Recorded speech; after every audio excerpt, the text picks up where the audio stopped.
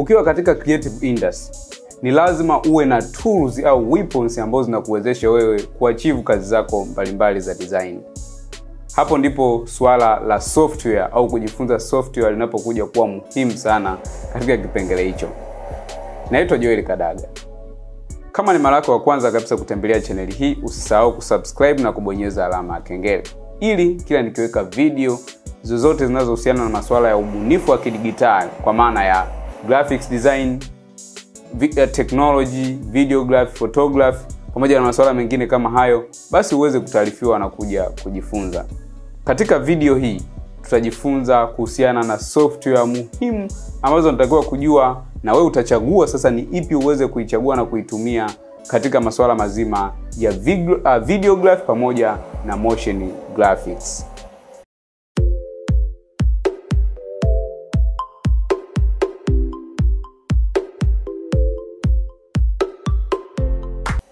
Wakati unachagua software, wakati unafanya selection ya software, kwanza kabisa kuna mambo kadhaa ambayo ni muhimu sana kuyajua. Kwanza kabisa lazima ujue wewe ni nani. Ni aina gani ya design unataka kuwa au umechagua kuweki au kufanyia kazi humo. Kwa mfano, umeamua kuwa videographer, lazima ujue weapons, tool ni zipi ambazo unataka kujifunza. Umeamua kuwa 3D artist katika kipengele cha product visualization, architecture na vitu vingine kama hivyo, lazima ujue ni kipengele kipi umeamua kubase na utajifunza kitu gani. Lakini pia lazima ujue future yako ni ipi katika masuala ya creative industry. Unataka kufanya kazi kama solo creator au solo artist, au unahitaji kufanya kazi kwenye studio au kufanya kazi na watu wengine kama team. Basi hivyo ndio vipengele muhimu labda ambavyo vinaweza vikakuongoza wewe katika kuchagua software ya kuweza kujifunza katika masuala ya creative design. So katika video hii tutaangalia software za msingi ambazo kwanza kabisa zinaapia sana kwa madesigner wengi, hasa wa Tanzania na nchi zingine za karibu, lakini pia kimataifa. Kwa maana ya kwamba ziko software nyingi sana, lakini mimi nimejaribu kuchukua software kadhaa ambazo watu wengi wanazitumia, wanajifunza, na ndio industry standard mpaka Hollywood wanazitumia software hizo katika masuala mazima ya production. Kwa hiyo wewe utaamua kuchagua na utadecide ni software ipi kulingana na zile ambazo nitazieleza katika video hii. Software ya kwanza kabisa ambayo inaapia na inatumika zaidi katika masuala ya video editing ni Premiere Pro. Adobe Premiere Pro ni timeline based video editing software ambayo inakuwezesha wewe kuedit na customize tools pamoja na interface kwa ujumla ili uweze kutoa kazi nzuri. Ndani ya Adobe Premiere Pro unaweza panga clip zako, unaweza kuedit audio, unaweza kuedit vizuri video, ukaweka transition, ukatengeneza title vizuri, lakini pia unaweza kufanya color correction pamoja na color grading na kuexport kazi ambayo ni final inaenda kwa mtumiaji ikiwa katika ubora na standard ambayo inakubalika. Kwa hiyo ni software ambayo pia inaapia kwa madesigner wengi. Personally pia ni software ambayo ndio chaguo langu la kwanza katika masuala ya videography. Software ya pili ni DaVinci Resolve. Hii pia ni software ambayo ni color correction pamoja na color grading software, lakini vile vile DaVinci pia ni software ambayo ni non-linear video editing software. Inatumika katika masuala ya video editing, lakini sio much, na pia haiko capable, kwa maana haiko flexible katika masuala ya timeline kama ilivyo katika Adobe Premiere Pro. Inaapia zaidi kwa watu ambao wana colorist, kwa watu ambao wamebase zaidi katika kufanya color grading. Na nikwambie tu kwamba hakuna software ambayo iko capable zaidi kama DaVinci Resolve tukizungumzia katika masuala ya kuhandle color. Kwa hiyo ni software nzuri kama una opti kuwa colorist. Software ya tatu ni Final Cut Pro. Final Cut Pro pia ni moja ya software ambayo ni nzuri, pia ni non-linear video editing software ambayo inakuwezesha wewe kucustomize na kuedit video, na software hii iko katika mashine za Mac. Unaponunua Mac, obviously utapata software hii. Kwa wengi wanaipenda na watumiaji wa Mac hasa kwa sababu hawahitaji kuinstall au kuanza kuincur costs zingine kulipia au kuinunua software hii ikiwa tayari iko katika mashine za Mac. Kwa hiyo unaweza kuipata kupitia Mac na ukaamua kuitumia katika shughuli zako za video editing. Software nyingine pia ambayo inaapia zaidi katika masuala haya ya motion graphics lakini pia videography ni Adobe After Effects.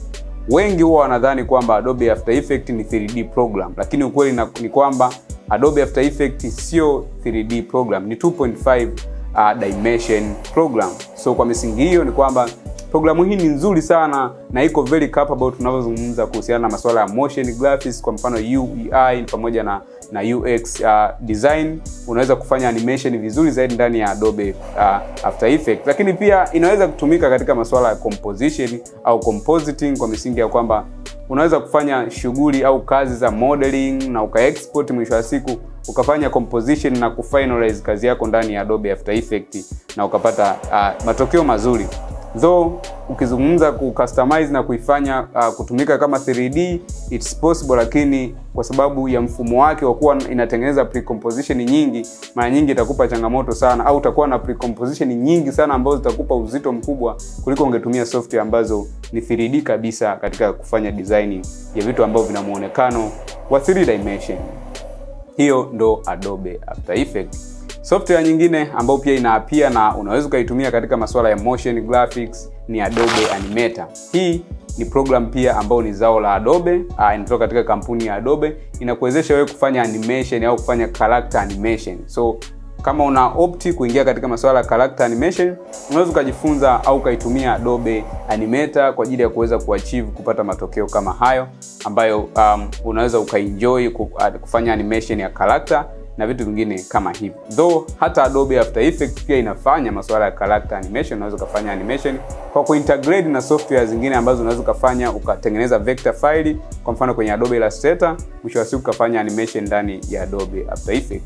So hizo ni software kadhaa ambazo ni muhimu wewe kuweza kujifunza kama uko katika industry na unajifunza zaidi masuala ya videography pamoja na motion graphics kwa ujumla. So unaweza kuopti kuchagua 2 au 3 ukaamua kuzitumia.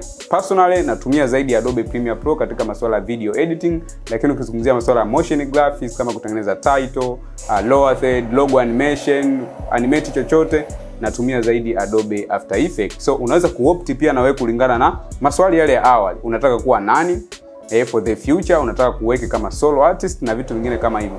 Unaweza kaamua kuchagua software hizo kulingana na mahitaji yako, lakini pia kulingana na faida na utofauti ambao nimeueleza katika maelezo ya hapo nyuma. So hicho ni kitu ambacho mimi niliona ni vizuri zaidi uweze kujifunza.